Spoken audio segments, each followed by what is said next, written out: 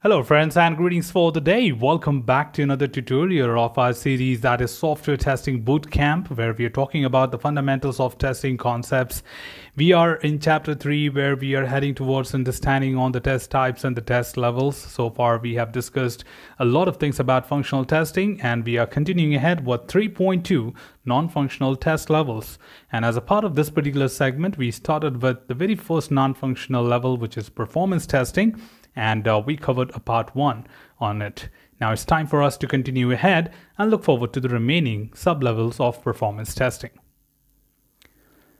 Continuing ahead on this particular discussion is the next one, volume testing. So volume testing is more about what exactly we need to do with a set of users. Again, just quickly recalling, when you talk about performance testing, it is to measure the stability, response time, transaction throughput at varying number of concurrent users.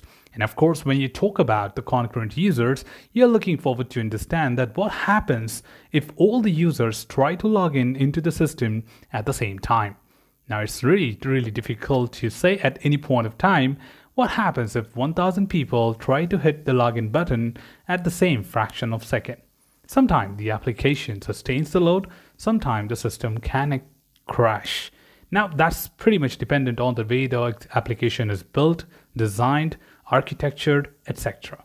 And there are many other things which happens that can a program be executed simultaneously to handle that huge load? So we need to groom the application according to the need. Now, volume testing is all about when a huge amount of users try to perform an action at the same time, or a particular component, particular functionality is being executed by a lot of users at the same time. That is simultaneous. Now, this is where the concurrent users comes into picture. Now, this number is not fixed that we are talking about 1,000 users at a time. No, it depends on the type of application. If you're talking about e-commerce websites who run kind of Black Friday or kind of a big billion day event where they expect 1 billion users to be live on their application within the same day or sometime even simultaneously. So we just want to make sure that the system stays strong and does not respond slow when all these people are available. Now this is where it has to be tested and made sure that if it happens, it does not crash. On the other hand, if I'm talking about the huge number of users, but what if they don't do it simultaneously? There could be an alternative to that where users can be using it back to back, but not together for a continuous period of time. That means 2 users logging in every 10 seconds, but the users who logged in are not logging out. They're still in the room, right? They're still in the scenario, and every 10 seconds, there is a addition or ramp up of number of users. Now, consistent load is the concept here when we talk about endurance testing. Endurance is slow increase in the wait, right? Endurance, which is for a continuous period of time. Just for an example, if I'm an interviewer and I've been asked to take the interview entire day, I might be showing a great energy level right at the beginning of the day and asking great questions to the candidates when we start the day. But continuously every 30 minutes, if I'm taking back-to-back interviews, by the time I reach evening around 5 or 6 o'clock, I am exhausted. Or I may just say that, oh, come on, now no more interviews. I may not be able to take any more candidates for today. Let's do it tomorrow. Why?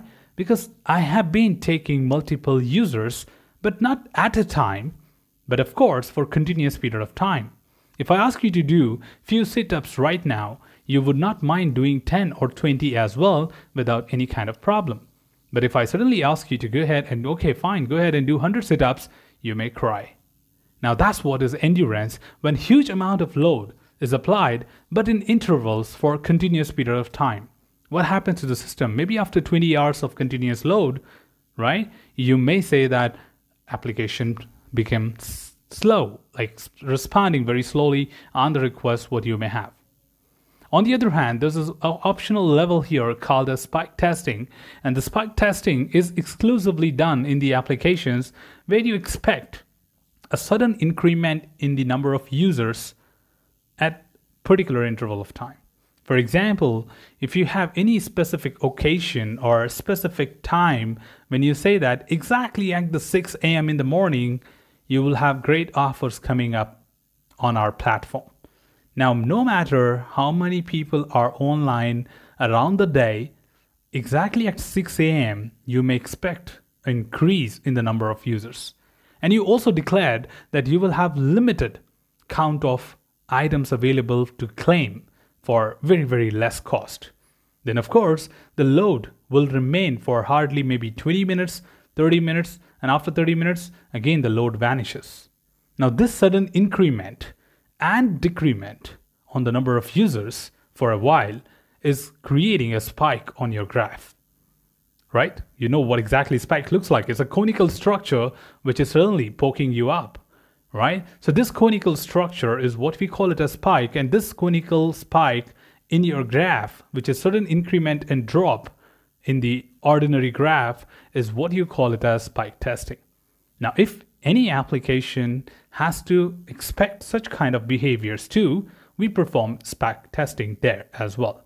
But it's not necessary that all the applications will need spike testing, but it is certainly important if an application has the need or they have anticipations that we will be rolling out some offers at a particular point of time during the day, then you anticipate a sudden increment and sudden drop, which is pretty much the same. For example, you have been lifting 10 kgs every day when you go to the gym, which is your regular exercise. But all of a sudden, if you try to pick up 50 kg today, maybe you may fracture your bone or maybe have some kind of strain in your back because you just tried doing something spike, which is not regular to you.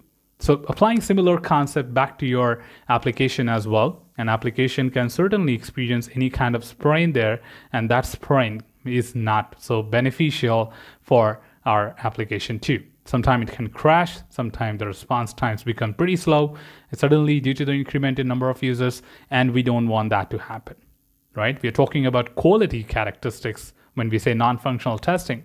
And we want to make sure that when users are working on our application, we are giving them the optimum, the best of the services what we have.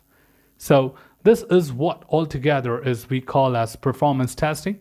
And it has 5 sub-levels which are conducted for every single application. Spike being an optional. If your application invites a sudden increment, then you perform it. Otherwise, it remains optional.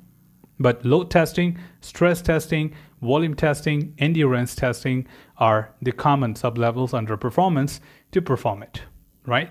I hope that gives you a clear picture of what exactly performance testing is altogether all about. We will be looking forward to talk about some more non-functional tests upcoming in our tutorials. So that's all from this particular tutorial team. Should you have anything else, feel free to comment below. I'm always there to address your queries and answer them well. Till then, keep learning, keep exploring, keep understanding the context. Thanks for watching the video team and happy learning.